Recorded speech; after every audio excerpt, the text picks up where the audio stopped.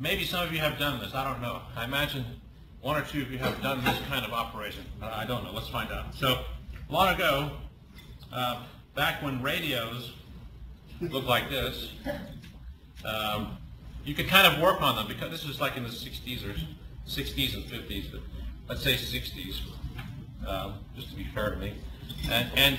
And these radios were actually somewhat repairable by yourselves, because what you could do, you could repair some of the parts by replacing them. So you look at the back of this radio, it has 7 tubes. Now a tube is like a transistor. Now I don't know if many of you know what that is. In the UK and India and the rest of the English-speaking world, they're also called valves. So you might know them as valves as well. So the tube radio this one has seven tubes, which is equivalent to 7 transistors. You know, my iPhone here, it could have, 900,000 transistors in here. I don't know. But this had 7. You can take it to the shop. So what you do is you go down to, you find a bad tube, you think, I used to play around with electricity and I used to fix things. And so I thought, this tube is probably weak because it's not doing this and this and this. So you take it to a place called Radio Shack, which is your electronics supplier, or to a 7-Eleven, which is like your nearby market. And they have these things called tube testers. And anybody could go in there, you bring in the little tube, you pop it in the tube tester, and it would show, as you can see, maybe you can see the meter on the top of it, says bad or good. So, as it turns out, Radio Shack used to offer lifetime warranties on all their tubes. You bought all your tubes at Radio Shack. Because when you take it to the tester, if it shows bad, you return it. What happens is you'd go to Radio Shack, you put the tube in, you knew the tube was bad, but it would show good. You tell the guy, this tube is bad. He'd say, I'm sorry, sir, it's showing good. You go, but this tube is bad. I'm sorry, sir, it's showing good. So what do? You take things into your own hands. You devise a little contraption. This is a tube, one on the left. That's what they look like. Sometimes they're glass encased in metal. So you'll see a metal tube, but it actually has glass inside. And they have a filament inside, this little heater, which usually runs on 6 volts or 12 volts. And so the only thing you could do to make it effective easily is you'd attach a little more power than it's used to, maybe 50, 60, 70 volts. And this thing would blow for a little bit. It would blow, and voila, your lifetime warranty is now valid. So you actually have to break it a little bit more than it was broken in order to get a replacement. And I don't know if you've done that with anything, but this technique is the last straw, and it works. So let's talk about the first term that we introduced and why it's important. So the first concept that we want to talk about that helps us buy, decide, and keep products is a concept called flow. So what is flow? Flow is a smooth transition of steps from one step to the next step to the next step. And the cases that I'm talking about, the steps are either, the immediate steps are obvious. The steps, 20 steps from now may not be obvious, but the progression of steps is obvious, and it makes you feel good. So 3 characteristics of the flow. It's the smooth progression of steps. It's the intrinsic enjoyment brought about by the optimal user experience. So a fantastic user experience probably has nice flow from step to step. And the last one is just kind of like the mental zen that you get into when you're doing something and you're fully immersed in it, and it just feels like I'm one with the product. This is fantastic. And we'll show some examples of these 3 characteristics of flow. So the flow in a river, everybody understands that rivers flow, and that's where this term comes from. And sometimes rivers have, like in England, they have canal boats. You can take tours on. These used to be for industry, but now it's a tourist thing where you can rent a canal boat for 3 days or a week and go down the river. You follow the flow. But what you notice also, as part of the flow, there are transitional elements. You go through gates.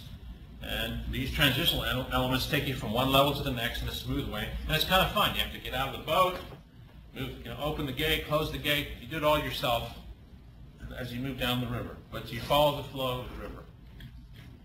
And the Gates are part of the experience.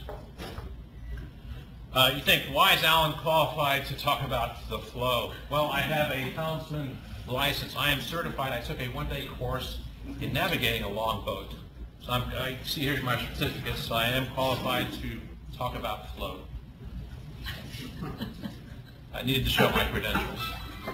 Okay, so what does the flow have to do with what we do here? Well, let's look at a phone call in the 1900s. In the 1900s, when you placed a phone call, you had your little phone. You called Mabel and said, "Hello, Mabel. Yes. Could you connect me with Arthur, please?" "Yes. One moment, please. Let me connect you." She did some switching on the panel, connect you with the other party, and voila, you're connected to the other party. The thing is, you were aware what Mabel had to do. He says, "Let me connect you, let me switch you, let me route you to the other person." So you were aware of the back-end equipment. There wasn't much back-end equipment. You knew that somebody had to connect you to get into a call. In the 1970s, a phone call was a little more sophisticated, where you had a 5 ESS switch, an AT&T switch or a Siemens switch between you and the call party. And so, except for maybe long distance calls, you have to say, "Operator, can you connect me long distance to New York, please?" Or most of the time, you weren't aware of the back end equipment anymore. You could just you just dial the buttons and you were connected. In 2003, it's a bit more sophisticated. You now have cell phones, cell phone towers that connect to switches in the phone company and to someone's home phone. But all this is transparent, because now when you dial a phone call, you're kind of dizzy when you're dialing the numbers, because all you're interested in is, what am I going to say to this person next? I have no consciousness about, let's see, I need to connect to a cell phone tower. I'm driving really fast, so I may be hopping cell phone towers. That'll connect to a 5 ESS switch. We'll connect to the Centrex rig and back to the home. You don't think about that. You just think about the conversation you're going to have with the person, because the equipment in the middle is transparent. Of course, in 2009, it's even more sophisticated, because now you can, you're not aware at all, and you can do other things besides make phone calls with these new fancy phones. Plus, you don't know the number anymore. You push a guy's name and say, "Connect to him." Right. So you don't even care about the number anymore. Exactly. Yeah. You can push a guy's name and call by name. You don't even need to know the number, so it's even more transparent. And sometimes there are actually applications on this type of phone where you have a picture of the person, you just push the picture of the person and you're in. So it's very transparent. You don't know what's happening. So we said that the flow was the intrinsic enjoyment brought about by the optimal user experience. So let's look at an example. Here's a random person downtown thinking, "Gee, I'm hungry. What am I hungry for?" So I pull out my phone and I say, "Well, let me look up, let's see where I am now." So I push a button and it says, "Oh, you are here. What am I hungry for? I'm hungry for Italian food." Let's find out what. Where's the phone automatically tells me the nearest Italian food place. That looks like a good place. Bellagio's restaurant. Where is it? What's its phone number? So I continue pressing buttons. I follow the flow that the phone gives me. And I'm now being presented with the phone number, the website, the address.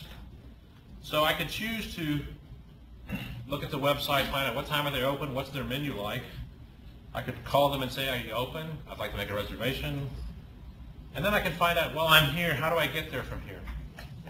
So the phone, the flow that I would do normally by taking out a map and looking where I am and finding a restaurant in the yellow pages in the phone book and doing all these things is now presented to me in a smooth flow, exactly as how I would think about it normally. So that's finesse. If you have one of these, it's fantastic.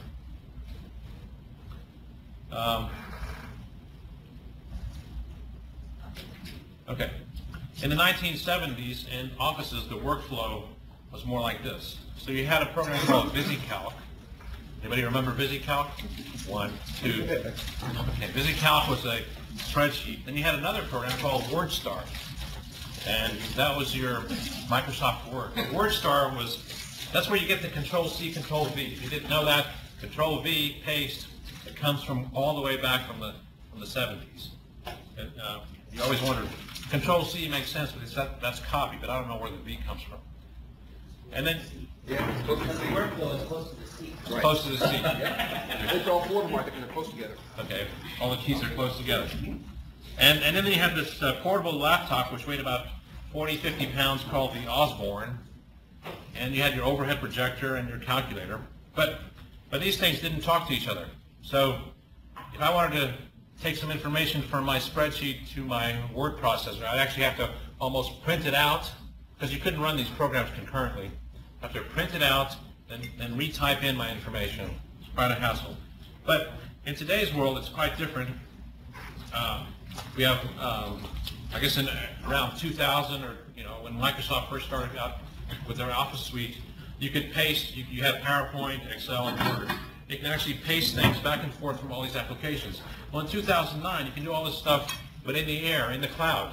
You don't even have to have the applications locally, where you have Google Docs and spreadsheets, or Adobe has a product, or Microsoft Office Live, or Zoho Writer. All these applications now don't even reside on your computer, and you can do all these things, and they all integrate nicely.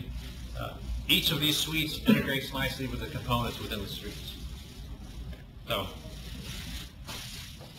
the flow is a lot nicer between applications. The flow for Polycom video conferencing in 2009 looks something like this.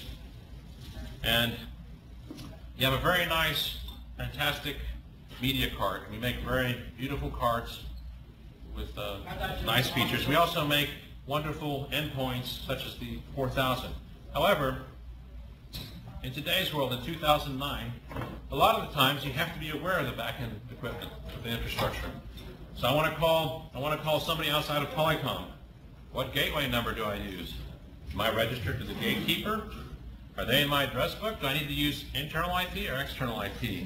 Is this NAT traversal? What is an RMX, a CDA, CMA, CDA, RSX, RSS? But I want to make a recording. I have to know that you need to call the RSS first, Alan. What's an RSS? Oh, it's just this thing.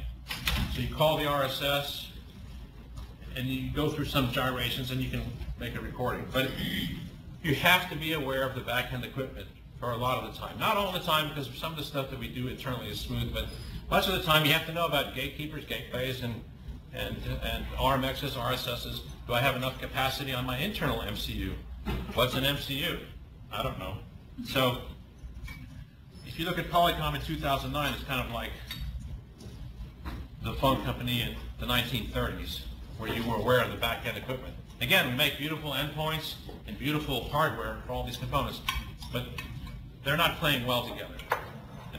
So let's go back to the flow. Okay, the other facet of flow is the mental state in which the person is fully immersed in what he or she is doing by a feeling of energized focus.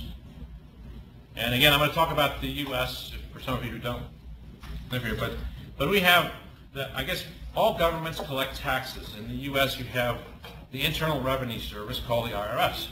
The IRS makes us fill out this multitude of forms every year to pay taxes. And this is how we do it. The form looks like this. Looks very easy to fill out at first sight.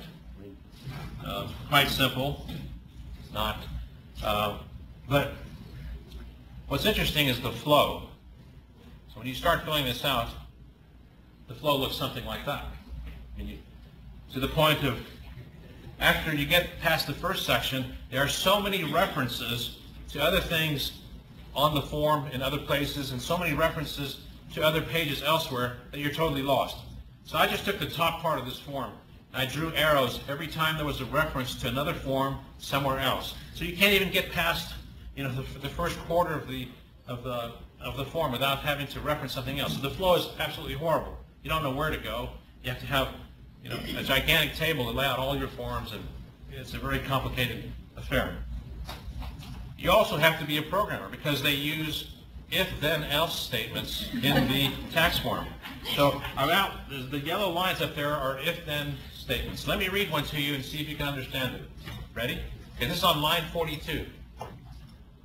It says, if line 38 is over $119,975, or you provided housing to a Midwestern displaced individual, see page 36. Otherwise, else, multiply 3,500 by the total number of exemptions claimed on line 6D. What does that mean? Absolutely nothing. I mean, there is no flaw here. It doesn't make sense. It means audit. It means audit. Yes. So this borders on the ridiculous. And there's a guy here in Austin who loves to untangle fishing line. He happens to be sitting in this room. Over there, he's laughing. But he loves to untangle fishing lines. And that's what this is like, a big mess of fishing line or a massive bowl of spaghetti. That's what the IRS forms look like when you try to do it themselves. So, to the rescue, I mean, there's a company who thought, opportunity knocks. I mean, everybody, there's 300 million people living in the United States. Let's do something with it. So they took the opportunity to make it simpler for you. So there's a product called TurboTax by a company called Intuit. And they take the massive disorganization and spaghetti of these tax forms and turn it into a palatable, usable flow. We actually like doing your taxes, or maybe like doing them a little bit better, especially if you get some back. So here's some examples of TurboTax. So first thing it tells you, it starts out by giving you expectations. What's going to happen when I do this? Well, I'm going to be rewarded by getting a bigger refund, because they're going to tell me all of these things which I don't know, and forms that I have to fill out that I didn't know there were forms for. It's going to tell you how to file electronically, and it may protect you from an audit. And as it turns out, there was an individual here in the previous session where TurboTax helped, they got audited, and TurboTax helped them out of that audit somehow. So you have expectations set. Then, the flow of the forms is quite easy. First, they speak to you in plain English. They ask you about, for example, your family. I had children or other dependents. I had no children or other dependents. I adopted a child. I financially supported a relative. And you just check the one that applies. So the flow in TurboTax looks something like this. From top to bottom, left to right, just check what applies and go forward. And all the pages are like this. They're all easy like this. I didn't particularly pick an easy page. It's all just talks to you normally and just glides you through. If you want to take a break, you can take a break and you can come back. It'll take you to exactly where you left off. It also applies finesse in searching for tax deductions that you didn't know you had and giving you options about for audit and audit support. And at the end, again, it's a flow. It's step by step. Step 1, step 2, step 3, step 4. The IRS forms that the U.S. government gives you are nothing like this if you're not used to filling out U.S. taxes. This is the company mission. If you look at this company's mission into it, their mission is to change lives so profoundly people can't imagine going back the old way. And if you ask anyone who's ever used TurboTax, I don't know anyone that would ever go back. Do you? Anyone here ever use TurboTax? And anyone go back? I don't think you can find a person that would not use this tax preparation program, because what you get from the IRS is absolutely ridiculous. No, it doesn't make any sense. So this company's capitalized on just the flow. They use the flow and finesse, and they're making money on it.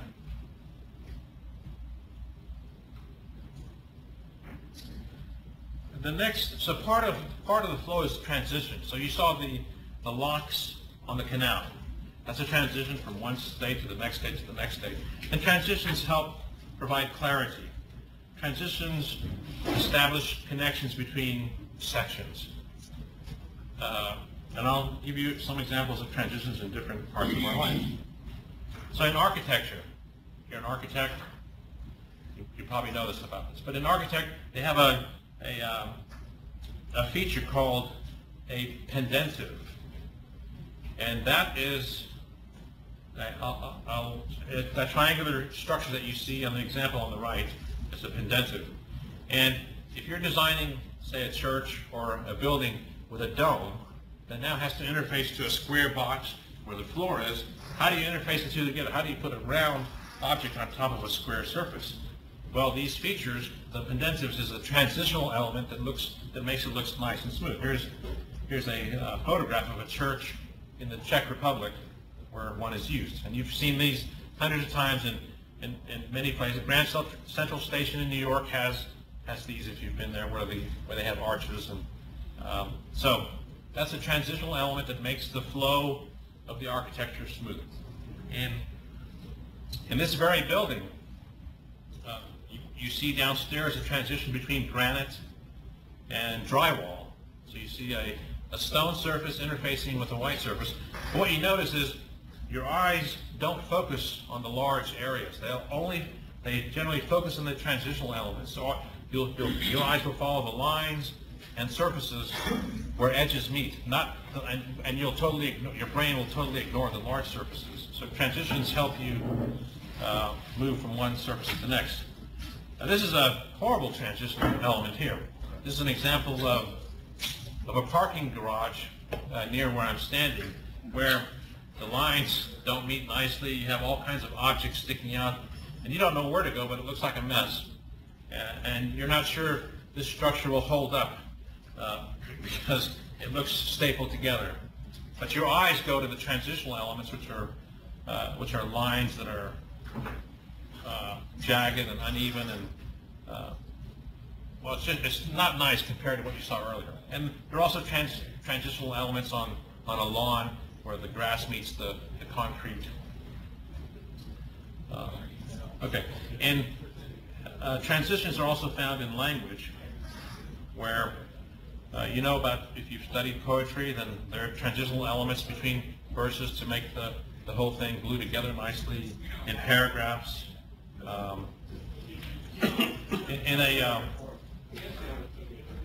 In word-based transitions, there are 3 steps. The 3 steps are, I've got 2 ideas. I've got idea number 1, idea number 2, and I want to get from these 2 ideas, I want to merge them together somehow. And you merge them together by applying a transitional element in between. So here's an example of the 2 outside boxes show the 2 statements. So the 2 statements are: Martin Luther King preferred to do things legally if possible. Martin Luther King also suggested that breaking unjust laws may be just. So how do you coincide these 2 together? By a transitional element in the middle, where the paragraph becomes: if there were an exception to Dr. King's rule of nonviolence and law abidance, it would come when members of the community determined a law to be unjust. That sort of ties the 2 statements together with the transitional elements. And the reason we're talking about transitions, because it's important in design and user experience and in user interfaces and going from one place to the next. Here's an example of a user interface transition. Now, you've seen fancy user interface transitions, like in a TiVo box, or in Apple TV, or in iChat, where things fly and are nice. But you can also do some simple. You can apply simple engineering and achieve good results. Here's an example of the next release of HDX user interface. I'll show you 2 screens without a transition, and then the same 2 screens with a transition. So here is screen 1, where I'm going to select my contacts. Screen 2, the transition between going back and forth looks like this. There's no transition. So it's a little bit jarring. Now, if you apply a simple crossfade to these same 2 elements, it looks like this. Sorry. And just fading them, just simply fading one to the other, changes the perception of the UI as being smoother and easier to use instead of the harsh transition. This is a simple application. There are many, many transitions that we can apply to make our equipment look friendlier. Okay. The other aspect that we talked about earlier of product selection or criteria for keeping products is called finesse.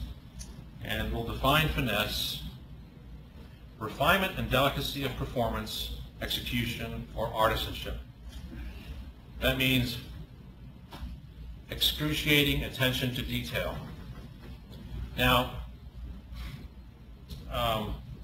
well, it's easier to show by example what I mean here. I'm going to show you a product by Apple called the MacBook Pro, which is has an aluminum body. Maybe a lot of you have seen this. Looks like this. I'll show you some features of the MacBook Pro that I think are showing finesse. So, if I have a Lenovo computer here that I'm using, but if I accidentally run into the power cord right along it, oops, what happens? Well, the PC gets knocked down because the power cord yanks it on the floor. If I do the same thing to the power cord of my MacBook Pro, it has a magnetic connector. When I kick the cord, nothing happens. The other day we had guests at our house, and they brought their guest dog, which was part bulldog, part Rottweiler or something. This dog, my wife had her MacBook Pro running, the cord was running across the living room. This dog bolts through the living room, runs through, knocks the cord off, nothing happened to the laptop. That's finesse. Okay, this is my Lenovo computer in the dark. That's what you see. It's a picture taken only with no room light. But the Lenovo has a nice feature, and those of you who have the IBM ThinkPad or Lenovo's, if you hit Function, top right-hand key, there's a little light that lights up and lights up the keyboard. That's very nice. However, what's nicer, this is the LED, sorry. What's nicer on a MacBook Pro, here's a Mac in the dark. What you find is that as the lights go down, the keyboard lights up and the screen dims so that you can see your keyboard in the dark and you can continue typing. And this is more clever than you know. It's so clever that if you cover up with your hand, if you cover up one side of the PC where you think the sensor is, nothing happens. If you cover up the other side of the PC where you think the sensor is, nothing happens. You have to cover both sides of the PC with two hands so that it assumes that the room is actually getting darker and you're not accidentally putting your arm in the way of the sensor. And then it dims and then it responds to light. That's finesse. Somebody took the extra time to think, maybe we should do this. Okay, the Dell screen latch. I've got a Dell computer right here, and it's got this sharp latch that's going to run into me every time, and you always have to look at it. It's always showing. If I look at it on a MacBook Pro, there's no latch. Well, actually there is a latch on the MacBook Pro, but it only shows up when the lid is closed down to the last millimeter. When the last millimeter comes up, the little hook comes out. As soon as you open it up, the hook disappears. You don't see the hook. It's a small thing. That's finesse. That's why the display looks smooth and clean. Okay, on a Lenovo computer, you look at the battery, you pull it out, there's no indication of the battery level. However, you could put it back in and see the battery level on the display. But you can't because the battery's out, so the display's not working, so you can't tell the battery level. So you don't know what's up with the battery. On a Dell computer, you can pull the battery out, look at it, push a button, and then you can tell the battery level on a Dell computer. Of course, on a Mac, you can just flip it upside down, push the button, and you can tell the battery level without even turning it on. Now, Dell has actually copied this right now, so the new Dells now come with a battery indicator, so you can't see the indication. This is a real simple thing, but it's very helpful. On a Mac, the power connector has a little light on it, and when the light's turned on, you know it's charging. When it's orange, it's charging. When it's green, it's charged. So you instantly know the condition of your battery without opening it up, trying to figure out what's the condition of my battery. And it also tells you if it's plugged in. Do I have it plugged in? Did I knock the cord out? What's happening? Or is my power strip turned off? It's a small thing, but it's finesse. Okay, the power supply lets you use either a long cord or a short cord. They just snap in and snap out. All the Mac products do that.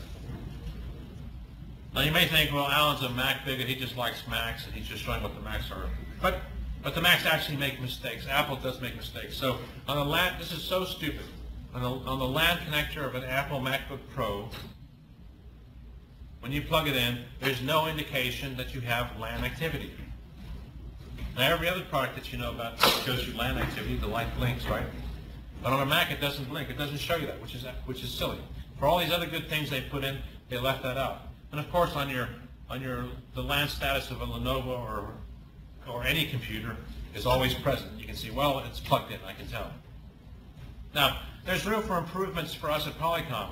I mean, the first thing that comes to mind is when I plug in my content into my PC, which I've done here, why isn't there a little light on the plug of the content where I can see, oh, you have content, it's turned on? It's very simple, it's a simple thing to do, but we could do that and add a little finesse to what we do, because everyone knows here, it's very difficult to get your PC Alt F7, F8, F9, preferences, etc., just to get the thing to display. So, okay. In the next section, we'll show you some interviews of some people and the products that they love. I would have to say my most recent, most delightful investment has been I picked up a pair of Vibram 5-finger shoes. They actually have cuts in for each of the individual toes, so it's a hiking sole, but then it's supposed to help strengthen your metatarsals when you run, help fix your posture, and help increase proprioception, which is your awareness of different areas of your body and location to one another in your area in the environment. So. And did you get the matching socks? I did. Excellent. I did the With the Infinity toes? socks. Yes, I love them. Perfect. Very good. So a little pricier than normal, but. So it's pricier than normal? I'd say so. As far as what I'm willing to pay for shoes. But you don't mind paying for no, it? Absolutely. Completely worth it every time. No, my favorite thing for probably the past 2 years now has been my Toyota Prius. Okay, and what about it do you love? Well, the obvious answer is that I get 45 miles per gallon, but my favorite feature, which I never thought I needed, but now I don't think I can live without, is the key. This one, it just has to be in proximity of the vehicle to unlock the vehicle. And when it's in the car, the car can drive. In other words, you don't have to get it out of your pocket or your purse to either get in the vehicle or drive the vehicle, as long as the key is on you. So how do you open the door? You just walk up and put your hand on the handle. You walk up and put your hand on the handle without taking it out of your purse. Correct. And that's what you love about it. I know. It's fantastic. Do you think if they had Toyota come and asked you about it, would you have invented that, or how did? Oh no, I didn't even know it came with it. It was just like a pleasant surprise. And my favorite object is it's a wine opener that it's basically a one pump deal. There's no corkscrew, there's no cork bits. You clamp it around the wine, you pump it once, the label is cut, the cork comes out, and it's like one action. You can be the perfect host because it's so smooth. Simple action, simple mechanism, and it's like I'm pumping wine from the ground, which I love. My KitchenAid immersion blender. And what about it do you love? It will chop, puree, blend anything you need, and you can make it into, it has an attachment, so it can be a food processor, or you can do it in a pot, or you can turn it into, what else, a whisk as well, so it comes with everything, and basically it's like an all-inclusive kitchen tool. Is it about the same price as a normal one, or is it? I would say it might be a little bit more expensive, but with all the attachments, it comes equal to what you would do if you were to buy each thing separately. And you're willing to pay for the price? Mm-hmm, definitely. Really? It's no problem. Yeah, and it's really not that much more expensive than regular ones. And you'd recommend it to your friends? Yes, definitely. Excellent. The most you. Festool saw. What is a Festool saw? It's a saw for cutting wood. And what's so great about it? Precision? And do most people who have that saw love it? Yes, I think so. Is it average price, or No, it's expensive. is it like a DeWalt, No. a Rigid, Milwaukee? Twice as much, probably. Twice as much? Yeah. But you love it. That's what counts. It's a good investment. I love my new Fisher Paykel dish drawer dishwasher. Can you say that again? That sounds like a tongue twister. Fisher Paykel dish drawer dishwasher. And what exactly is that? I have no idea what that It's is. a dishwasher with 2 separate drawers that you can run separately. And what's so unique about it? Why do you love it? Because you can fill up one and run it and continue to fill up the other one as you use dishes. You're kidding. And run them separately. And each one can wash pots and pans or anything? Or is It's on the smaller side. It's a Euro Uh-huh. style dishwasher. And did you pay average price more or less than a comparable dishwasher? More. More. And Slightly more. Was that a problem for you? No. Because? Because we knew we wanted the dish drawers that we could put our own fronts on. Cool. To match the cabinets.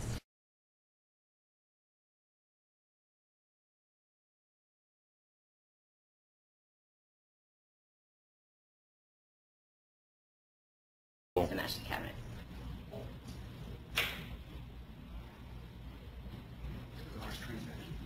So, one characteristic of all these people is they're all willing to pay more for things that they really love. And personally, I'm the same way. And you also notice that they delight in telling you about their products. They're basically evangelists for their products. And they'll go out and sell it for you. So, if you do make a deliciously good product, you will have evangelists. You have a free sales force, basically, that sells it for you. And so, and this is where we'd like to get to here at Polycom.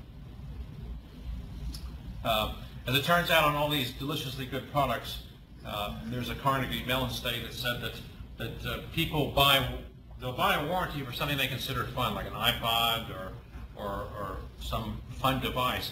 They won't buy one for something like a printer because it's a utilitarian and they don't get involved with it every day.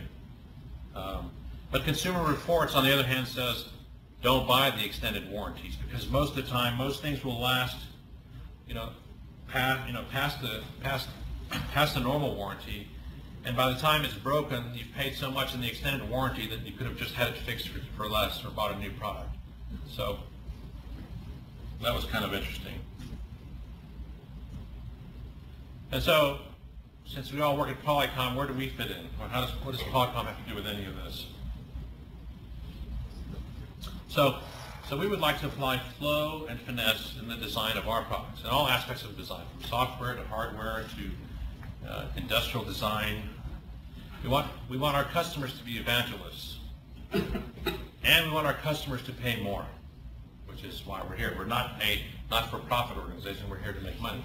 As it turns out, when we have visitors here in Austin, we have visitors from, like in the state of Texas, there are these districts, these large districts called regions in education. There's a Region 13 that comes by to visit us every 6 months or so, and they'll come by and tell us their stories. And one of their stories is they love Polycom, they love to buy Polycom, they want to buy Polycom products, they want to be evangelists. So when we screw up, when we make a product that's not quite there, they're very disappointed. Not because we didn't make the right thing, they're disappointed we didn't make the right thing so that they can't tell their other colleagues to buy Polycom, because the other colleagues will have arguments, well, this isn't as good. They want to be able to say to their colleagues, yes, the Polycom such and such is the best thing out there. And so, they love us, they like us, but they want us to make the right thing. Same thing with the federal government. When they come to visit us here, they say exactly the same thing. They'll continue buying from us, even if we make a mistake here or there. They want to continue buying from us, but they also, ultimately, they want us to make the right thing that's competitive.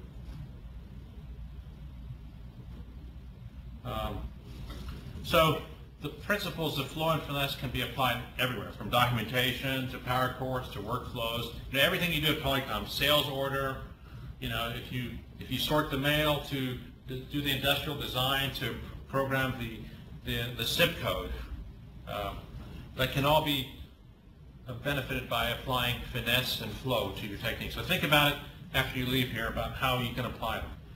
And here's an example of where we fall short. So Polycom has fantastic products. I'm looking at an Eagle Eye camera right now, and it's deliciously beautiful. It's very pretty. It's beautiful, architecturally nice, design-wise. The lines, it's clean, gives a great picture.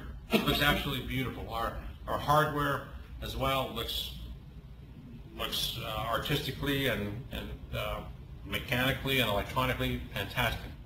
Love our individual products. But here's an example of where it doesn't work so well. So here's a case where we make these media cards, and they're very nice, very beautiful, have excellent audio. when they're working nice. And we also make deliciously nice codecs, beautiful codecs that work fantastically well and they're very competitive. But when we take these two systems and we put them together, so you take the codec and now you put it inside of the media card, what happens is the flow is not as smooth as you'd like.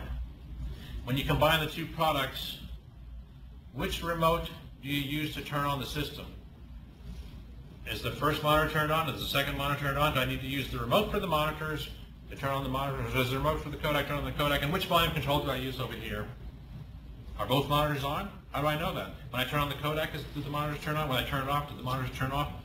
Which volume does the volume control? Do I need to mess with the volume control on the monitors? There's too many ifs because the systems are not designed together. We design them separately. There's a group that designs, here's the rollabout, here's the media card, and here's the codec. There's not a group that says, let's design the media card codec combination together so that when you turn on the codec, the monitors comes off. When the codec goes to sleep, the monitors go to sleep. Okay? So, and we have that problem elsewhere. If I want to do a recording with Polycom, this meeting is being recorded because Philip Hillbreath, I think he's recording, I don't know, but I think he's there, but he's done all the magic. We don't have to do anything, and we'll get a link and they'll say this is where the recording is. However, if I want to record in my office or in a conference room, I'll take the remote in my hand, I'll press some keys and I'll call this thing called an RSS. Then I'll use the remote control to generate tones. And if I press the 2, that means go up on the menus on the RSS. If I press 8, that means go down. I don't know how I know this, but... And so ultimately I'm using my hand to hold the remote, to press the buttons, to send the tones, to set the RSS to record. So I'm several dimensions away from what I want to do. Now really all I want to do is record. And there's a product it's sold in the US called a TiVo. A TiVo is a digital video recorder. It's the most popular one. It's noted as the best one with the friendliest interface. All you have to do is pick up the remote and press record, and you're recording. Okay, that's where we want to get to. The flow that's the flow. That's what I expect. I don't expect to have to do all these other permutations and functions in between to record. So we want to go from the UI in the 3rd or 4th dimension, meaning UI very far removed from what I'm trying to do, to the UI that I'm actually trying to do. So here's an example. How do we get there? This is the normal user experience. It's dark in here. I got to turn on the light. So I take my finger, I turn on the light. Everybody does that. So I'm a little bit removed, but everybody knows how to turn on the light.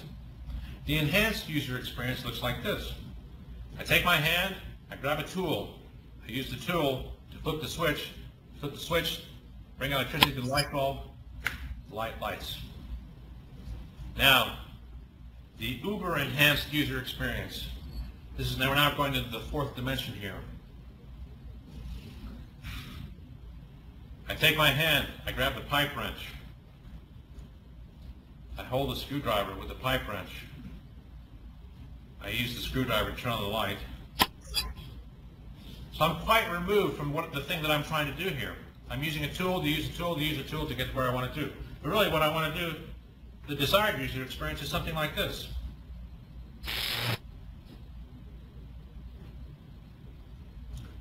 Where, wouldn't it be nice if I could just touch the light to turn it on? Because that's what I'm trying to do. My user interface is my finger. My brain tells my finger that I want to turn on the light. If I touch the light, that's what I want to happen. I don't want to be so many degrees away from what I'm trying to do.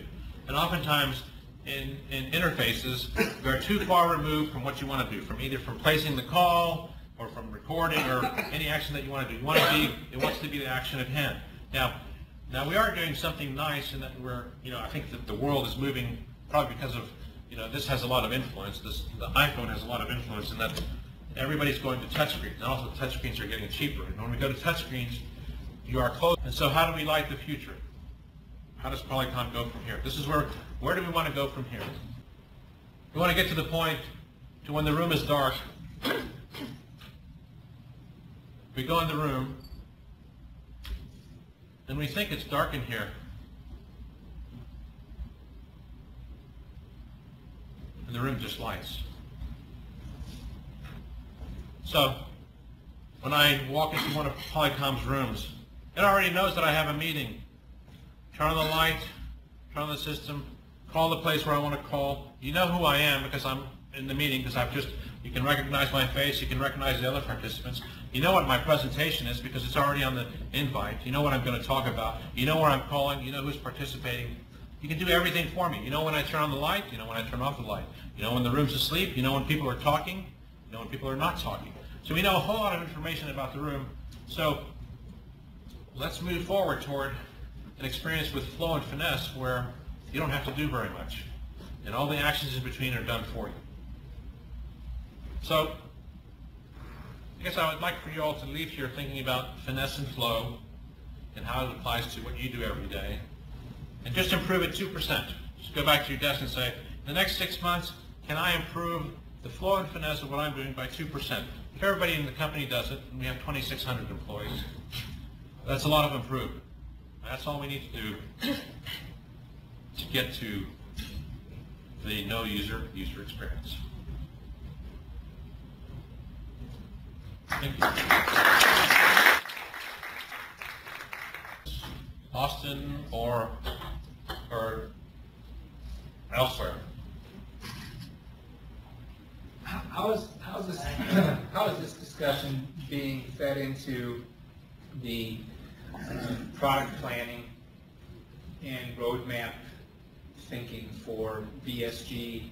And then also, is there a way to extend that beyond VSG to voice as well, and even into PGS to make sure our products are more serviceable, and so the flow of the whole process, because there are times when we have failures in the field, right? And all the above, so yeah, I remember at one point we had the serial number was on the bottom of the view station 4000s, and the only time to be able to report even what product you had in problems was to take the thing out of the rack, right? Which is just a nightmare for customers, but that's what they had to do back 5, 6 years ago. Is there a process in place to start this dialogue on a broader basis? Okay, so John would like to know, is there a process to start this dialogue on a broader basis throughout the whole company? And how's this talk being fed into product planning?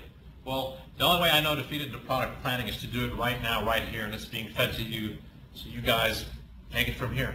I mean, us guys, I include myself. Just take it from here and go with it. I don't know of another way. We don't have a process for this. The CTO gives these talks to inform, and then hopefully these talks have an effect on the rest of us in the company, like yourself. Can you forward this presentation? Yes, I can forward this presentation. Or even just a link to this presentation is not going. I think it's being recorded. Yeah. Philip, are you there? I don't know. He was. No, he's not. Okay, so maybe it's not being recorded, but we'll figure out a way to get it to you. Thank you. Is there a connection between audio group and video group? Good question. The question is there a connection between audio group, the VSG, and the voice guys? I think there's some very thin connections, but there's not the intimate connection that we'd like, because I think that they make some video products and we make some audio products, and never the twins shall meet. I believe that a while back I went to our webpage and I pasted all our products into a PowerPoint, kind of in a circle. On the outside I had all the endpoint products, everything, every voice product and every video product. And on the inside I had all the infrastructure products.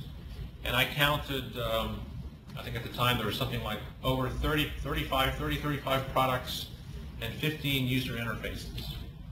And some were within VSG and some were VSG to voice division. And so there is that disparity. We're not as intimately hooked up as we'd like to be. But as Bob Haggerty said when he was here last week, he did say that these things need to operate similarly. So basically what you're saying is how well your products work together is proportional to how well your people work together. I would say that's true. Yes. I mean, in my mind, we have smart people just like Apple does, just like Microsoft. We have just as smarter people than they do. All we need to do is we just need to do it. There's nothing preventing us from doing it. And if you're expecting management to come say, please, you know, can you do this? Can you work this way? Can you add a little finesse here? I don't think it's better coming from us right now first, and see rather than down. It'll be faster. So. Any questions from afar? Okay, thank you. And for those of you who are here, I've got some gadgets, some of my favorite gadgets here on the table if you like. Thank you very much. Start me by Apple. Come on. I want to see your. You walk it.